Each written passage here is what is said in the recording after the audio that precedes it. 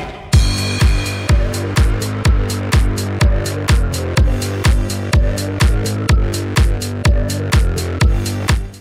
BattMech welcomes you to our instructional video series. This instructional video is for the 2001 to 2003 Toyota Prius hybrid battery pack for module replacement and repair. You can also use this video as a guide to replace single modules with BattMech replacement modules. This video is intended for highly trained individuals who understand the risks of working with high voltage. Risk includes loss of property or life. Repair at your own risk. To streamline this series, this video begins after the removal of your battery from the vehicle. Here's a look at the tools we use to make this type of repair. Here's a look at our suggested personal protective equipment, or PPE. Your shop may have different protocols to keep you safe. It's always best to follow your shop's safety protocol. We recommend using high-voltage gloves to protect you, and then putting leather gloves over the high-voltage gloves to protect the gloves. There are times during the disassembly where there is more risk of exposure to high voltage, so please be careful and wear your gloves when in doubt of your safety. We recommend placing the battery case on a non-conductive work surface.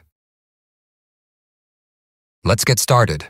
First, you'll start by removing the screws that are used to attach the top metal case.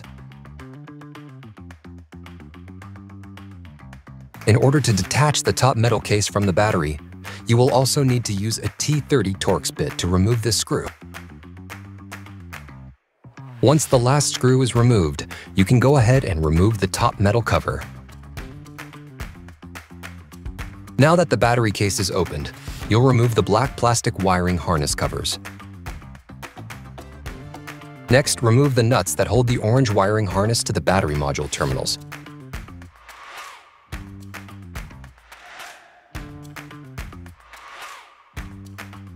Once the nuts are removed, you'll separate the wiring harness from the battery modules.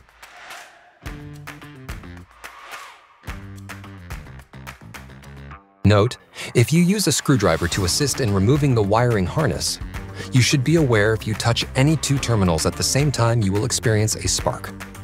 Now proceed with the same procedure on the opposite side of the battery pack in order to separate the wiring harness from the battery modules. Again, start by removing the black plastic wiring harness covers. Then remove the nuts that hold the wiring harness to the battery modules.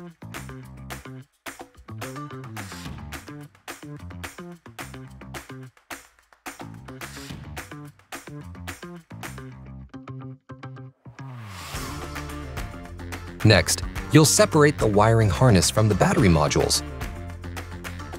Note, if you use a screwdriver to assist in removing the wiring harness, you should be aware if you touch any two terminals at the same time, you will experience a spark.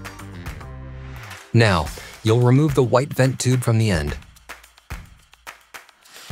After that is removed, you can go ahead and remove the black rubber vent tubes from the top of the modules. Once the vent tubes have been removed, you can proceed by removing the temperature sensor from this end as well as the top of the battery modules.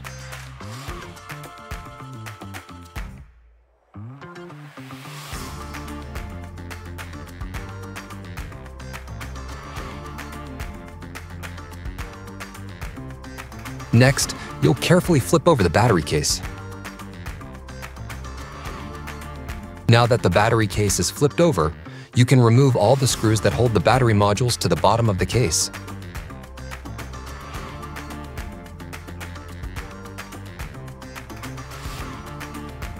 Now you can flip the battery case back over. Once the case is flipped back over, you'll go ahead and remove these 4 screws. After the 4 screws are removed, you can remove the metal end piece to gain access to the individual battery modules. For the last part of the disassembly, you'll need to remove the battery modules from the case, as shown here.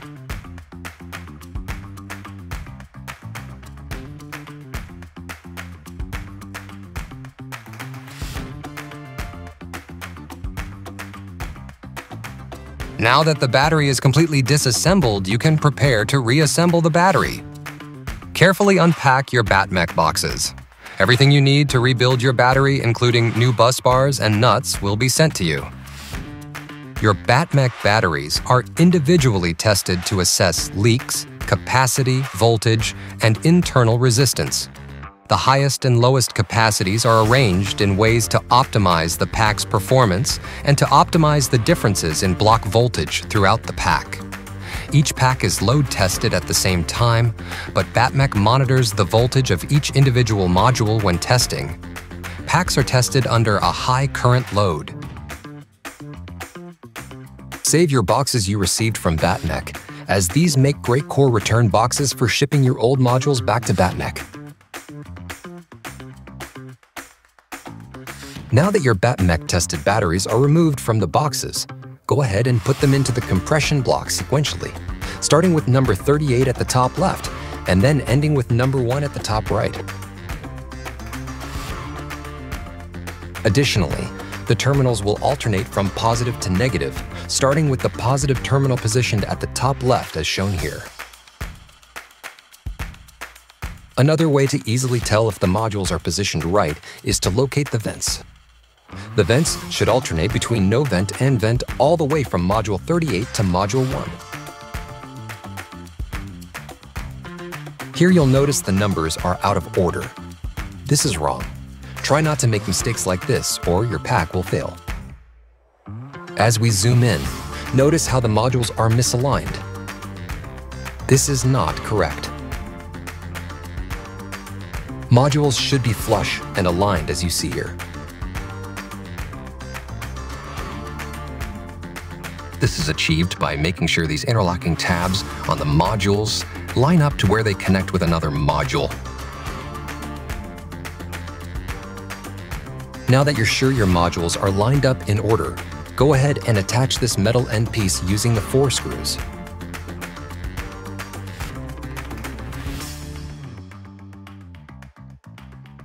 Next, reattach the temperature sensor and wires.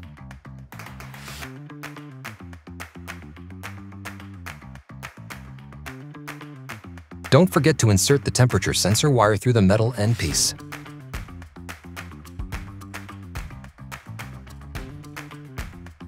Once the temperature sensor wires are attached, go ahead and attach the vent tubes to the top of the battery modules.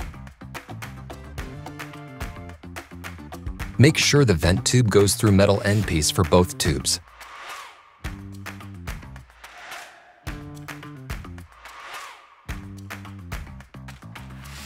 And make sure to connect the white plastic vent tube to the black rubber vent tubes. The next step you'll want to take is to replace all your old corroded bus bars. BattMech has supplied new bus bars with your battery pack purchase. The bus bars are located within the orange wiring harnesses. This step is critical to ensure that the battery will work at peak performance and to ensure the battery won't fail now or in the near future due to corrosion on the bus bars. Be sure to take extra precaution not to break a terminal when removing or replacing bus bars. If you happen to break a terminal, never fear. BattMech.com sells replacement wiring harnesses for this model battery. After you've finished replacing the old bus bars with the new bus bars supplied by BattMech, you'll do the same replacement on the opposite side of the battery. This is a good time to remind you to save the old bus bars to return them to BattMech to avoid voiding your warranty.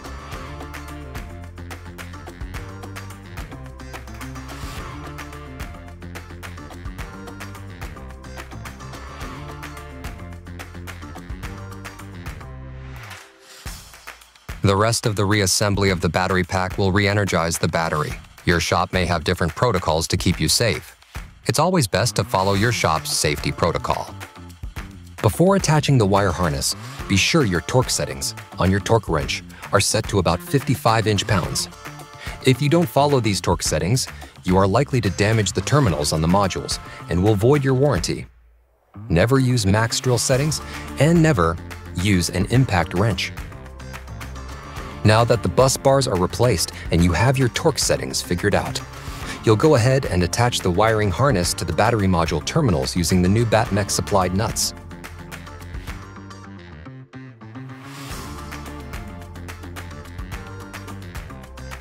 One thing to keep in mind before securing the orange wiring harness is that the main wire at the end on this side can easily become dislodged. make sure it is inserted into the wiring harness, over top of the bus bar.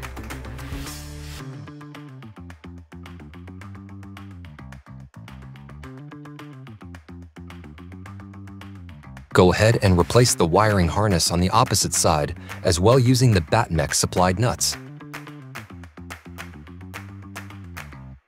Now's a good time to take a photograph of each side of the battery. These photographs can be used for review of assembly if you experience issues. This may save you from having to uninstall the entire battery later. Now that the wiring harness is properly attached, you can now go ahead and put back on the black plastic wiring harness covers.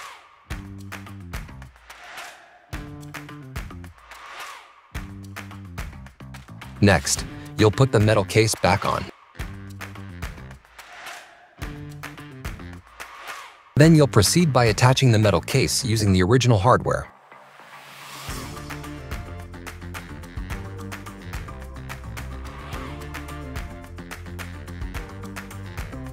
Here's where you'll once again use your T30 Torx bit to attach this screw.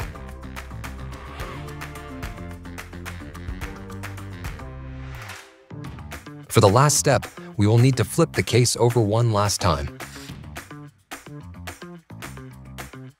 And finally, go ahead and attach the bottom of the case to the battery modules using the BattMech supplied screws.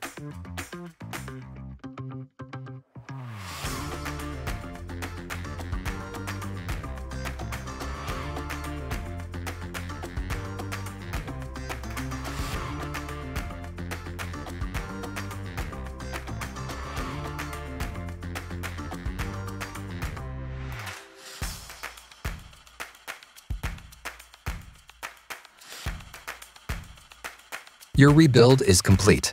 You can now reinstall the battery back into the vehicle. Here are a few pro tips. Be sure the service plug is secured properly, otherwise you will get error codes. You'll also want to clean your cabin filter every 3 months. Be sure to clean your cooling fan. Dirty cooling fans can cause the battery to overheat. This concludes our how-to demonstration.